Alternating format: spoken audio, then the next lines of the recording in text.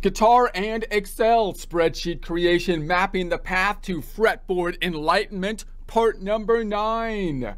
Get ready, because it's time for our guitar skills to excel.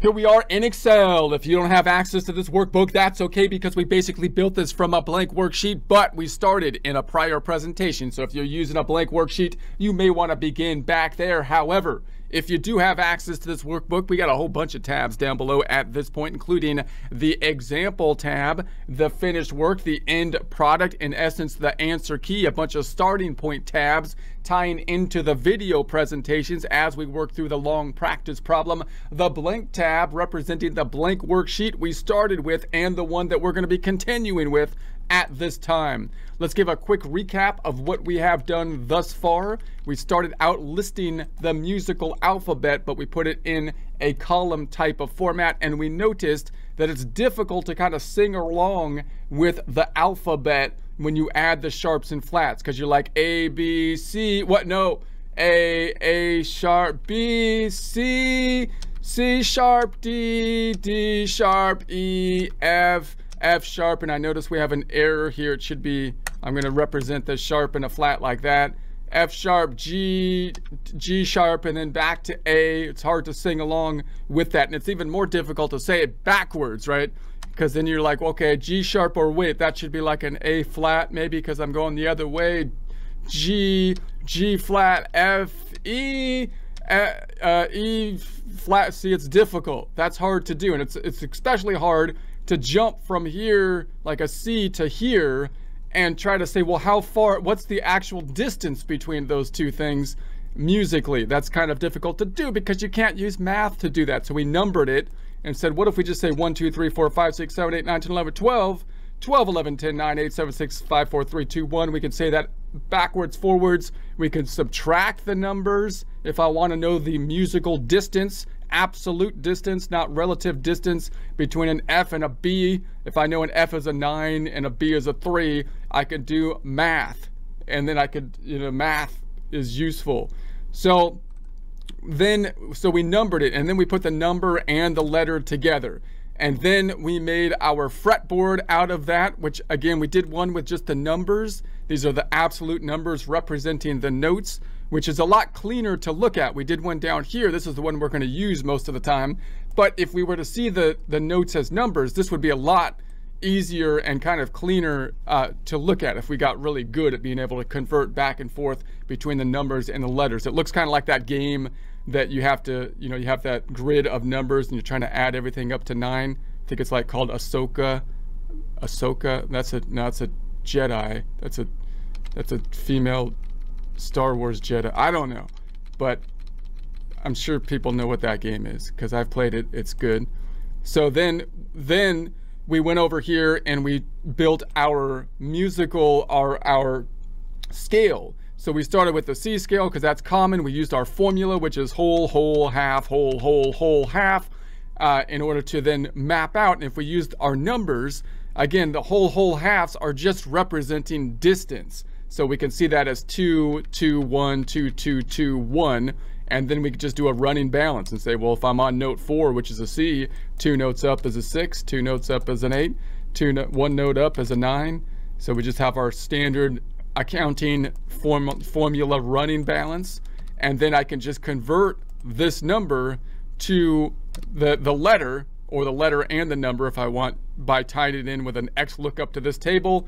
And then we created our major scale information that has our the numbers for the scale that we are in. We have the notes of the scale that we are in, and then we can list out the components to create the chords, the 1, 3, 5 being the chords of the major and minor chords, and then we can add more fancy stuff, the 7s, the 9s, the 11s, and 13s. We did this way, and then of course we did this way, adding the letters in. We also made a circle, which helps us to kind of visualize how we constructed this instead of looking at and visualizing a piano that goes on forever, for example. We can look at it as a circle that goes infinitely around in a circle, and that's how you could see how we kind of built If you use the starting point, you just skip every other note in the circle and just keep going around the circle. You'll see how we kind of construct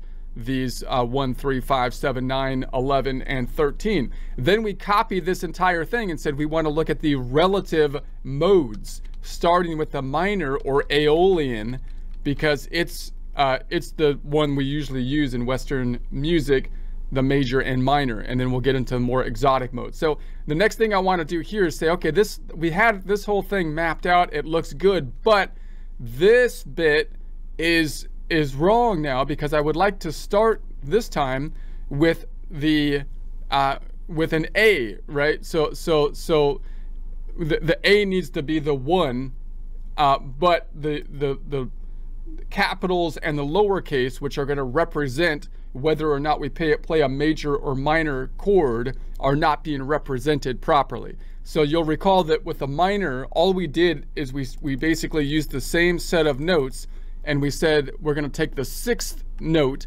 which is an A in our circle here, and then we're just going to map everything out as if that's the 1, using all the same notes. So it's just using all the same notes. We're just going to say that's our central or starting or tonic kind of note.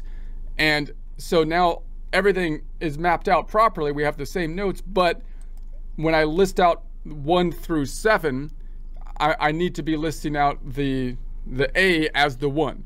So in other words, if I looked at this one over here, this 6 needs to be the 1. So I want to represent it as a 1 in the minor, but I want it to be a lowercase, because just like we have it over here, if we were to construct a scale from it, we'll get that same minor scale because we're using the same scale pattern, just starting from a different point.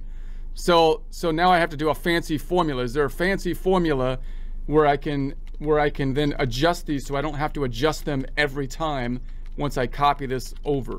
And there is, and it's pretty fancy. So what I'm going to do is I'm going to say, you'll notice over here that the ones that we build a major chord with are the 1, 4, 5. It's useful to practice the 1, 4, 5 oftentimes in both major and minor, because those are the ones that are going to be like the same. So you'll learn all the major shapes. And then the 2, 3, and 6 are going to be minor. And then we've got that weird thing with the diminished where we've got that, we tried to indicate that with a dot, which might be a little bit more difficult for us to pick up, but we'll give it a shot. Okay, and we built this Roman numeral thing with this Roman numeral, and we made it lowercase by embedding this Roman numeral. All right, so let's try to do a fancy formula taking into consideration all of that stuff. So I'm going to delete what we have in here right now, and we're going to say, all right, let's try to do this in a fancy way so I can copy it over everywhere. So we're going to say this is going to be if equals if brackets. Now there are multiple conditions that could be met in order for us to want to have a capital or uppercase versus a lowercase Roman numeral, noting that the uppercase represents the idea that we're going to be constructing a major chord as opposed to a minor chord. So we're going to embed an OR function in the if function, the OR idea being that we have all of these conditions that we can list. If any one of them are met, then we're going to do something to it. In our case, if any condition is met, we'll make it uppercase Roman numeral. That's opposed to, or the opposite of, the AND function, which would mean if we list out a bunch of conditions, all of them would have to be met in order for us to apply whatever we want to apply, in this case, it being uppercase Roman numeral. All right, so we're going to list the conditions. So this number 1, which is an A, if that is equal to, putting my cursor back down, going back on over to the major or Ionian, if it's equal to either a 4, a 9, or an 11, then I want it to be uppercase. Why 4, 9, or 11? Because those are the 1, 4, 5 in the major scale. So, and those are the uppercase, so those are the ones that are going to be constructing a major chord from. Now, even though we're going to adjust the ordering of the notes, that when the notes come up in our other modes, they're still going to be constructing the same major and minor scale. So that's the first condition. Next one, if this, I have to list this one out again, if that note is equal to the 4, which is right, which is a 9, right? The relative position 4, which is a 9 note, if it's equal to that, or one more condition, comma, if this note again is equal to, putting my cursor back down, the relative position 5, which is an 11, if it's equal to either of those three numbers, then I'm going to close up the OR function. I haven't closed the if function. The if function is still open, so I'm on comma, next argument in the if function. If any of these are met, what do we want it to do? We want to have it an uppercase Roman numeral, which is the default. So I'm just going to put Roman tab of this number, 1, 2, 3, 4, 5, 6, 7, the one representing relative position 1 in the minor scale.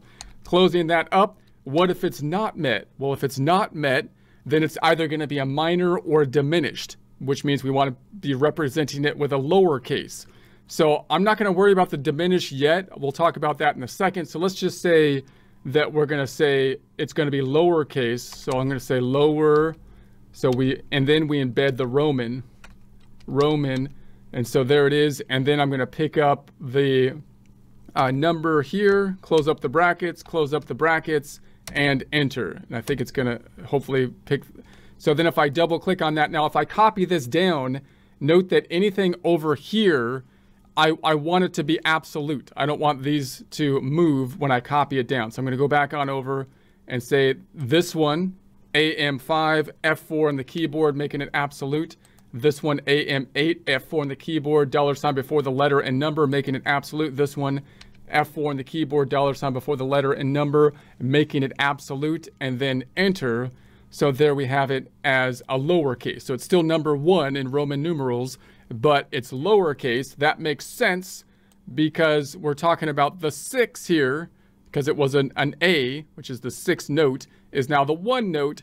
So we want a 1, but we want it to be lowercase. Now, if I copy that down, let's see if it copies down like we would think. Copying it down. So there we have it. Now the 3, that 3 represents the 7. Notice that's the diminished note. So it's lowercase over here, but I wasn't able to put that little dot in it, which I'd kind of like to be able to do. And then here is the 4 over here. The 4 was the 1, and it's uppercase. So this one should be uppercase over here. So if I go over here, that 4 is now a 3 position, but it's still going to construct an uppercase. So in other words, if I look at these, I can still construct these chords even though they're not in the same order. The construction of the chords will basically be the same. In other words, the 1, 3, 5 will be the same. The distance of the 3 when I'm looking at the minors will be a whole half or 3 notes away, and the distance of the majors will be whole or 4 notes away. So that's going to be the general idea. Now I could say, well, is there any way I can get it so that I can make this 2 have the dot in it? That would be really pretty neat. So let's try that. It's going to get messy.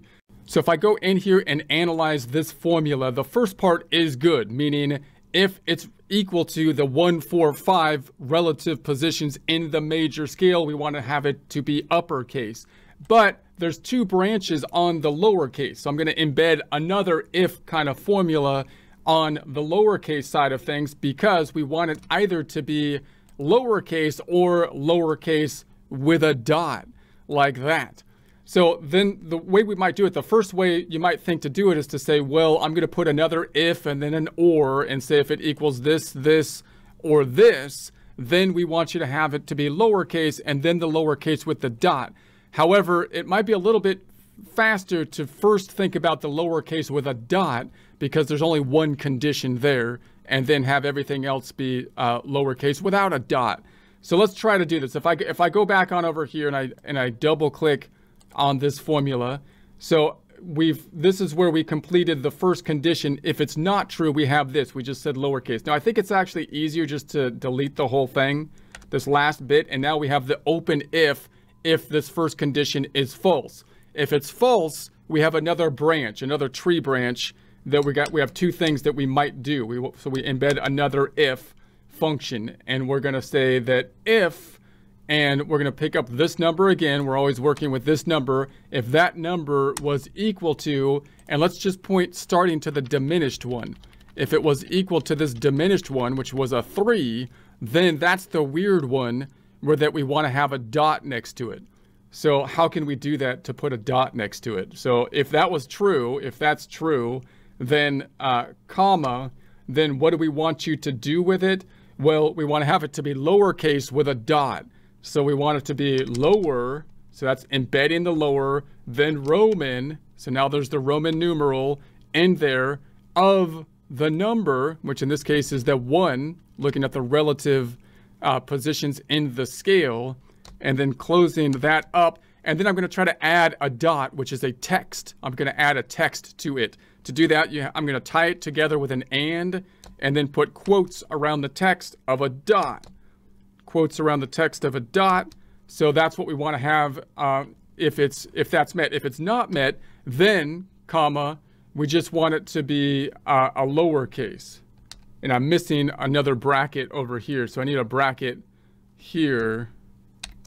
And there we have it, because that's closing up the lower component. So this second if is still open now. So now the next comma, here's my argument bar, has popped up. And we're saying, if it's false, what do we want it to do? We want you to have a lower, and then we're going to say Roman, and then of that number 1. Of that number 1. All right, quite convoluted. We're going to close that up, but that should work. Now this one that's outside again, we also want that to be absolute. We don't want it to move when we pull down. So the one that's in AM, put my cursor there, F4, making it absolute, and enter. And hopefully it's going to close up the brackets. Let's copy it down and see if it does what we would expect. So there it is. It put the dot next to that one. Wow, that was amazingly complicated. Now the next thing we might want to think about is when I copy this entire thing over to the next mode, which will be Dorian, that we'll work on next time, are these absolutes going to get in the way? And I don't think they are, because we're still going to always be drawing back to the major scale. But note, when I looked at these items last time and I went in here and I tried to unabsolute everything, I want to take the time to just mention here that it might have been better for me to actually enter the absolutes in there to populate this one, and then go back in there once they've been populated and remove the absolute values so I can copy the whole thing over without it getting messed up. That probably would have been a faster, more efficient way. I just want to kind of point that out as we're working on our Excel skills here. So now I think this is right now. It pulls down to this side now as well, because this is just being equal to the ones above it. So it should be correct down there. It's also populating in our wheel now. So now we have the same wheel, but the number 1 is now being pulled in from here. So you'll recall when I see this in a circle, when I looked at it over here, let's look at the letters so I can see the letters in it. We started with a C, and then we went around the wheel, C, D, E, F, G, A, B, going around the wheel thusly. And then we have the numbers on the wheel, which could be useful for me to kind of see how we're constructing.